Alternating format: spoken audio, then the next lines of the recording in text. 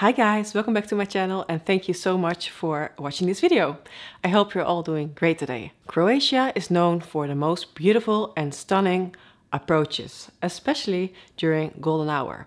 Zadar, Split and Dubrovnik are all so amazing and worth visiting. By the way, did you know that Game of Thrones was partially filmed in Dubrovnik? Let me show you what it looks like from a dragon's perspective. Make sure to hit the subscribe button so you never miss out any of my future videos.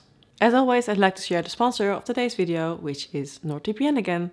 As my flights are full and many people are going on holiday again, one of the best tips someone can give you is to get a proper VPN.